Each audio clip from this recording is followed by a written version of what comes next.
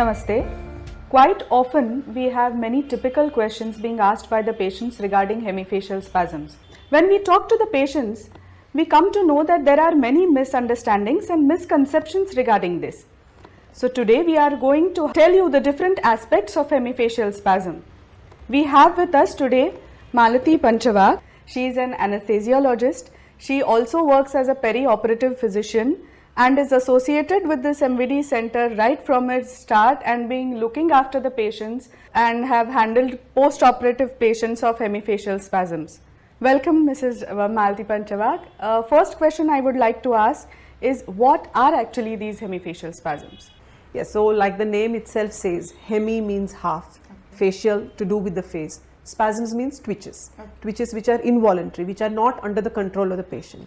So that means hemifacial spasms are twitches which are involuntary, that is without the control of the patient on one side of the face. It could be either the right or the left. It's a very rare neurologic disorder. Typically it begins with twitching around the eye, and then as the disease progresses, slowly it starts involving the muscles of the cheek, the mouth, sometimes even the neck in very advanced cases. By itself, it's not a dangerous condition. That means it's not life-threatening. But it is possible that the quality of life of the patient is so severely affected by this disease. We'll talk about this later.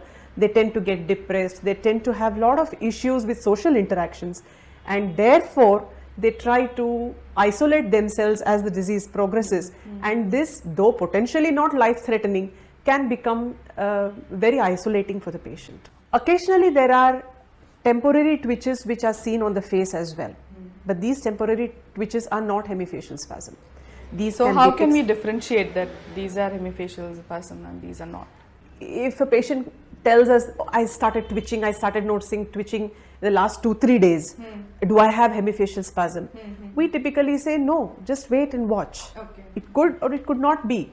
We need to wait and see how things develop. Very rarely patients exactly know what they're having, but you know, sometimes they have been watching some things and then they are having these spasms or these twitches around the eye, and then they feel, is this going to be serious or something? These could be tics. Sometimes now all of us have started using our devices so often. Right.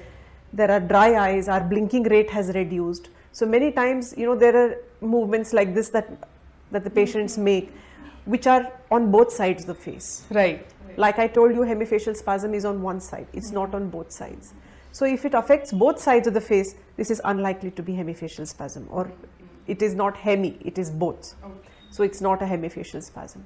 The other, which is commonly misdiagnosed, or the other disease which it is commonly mistaken for, are blepharospasms.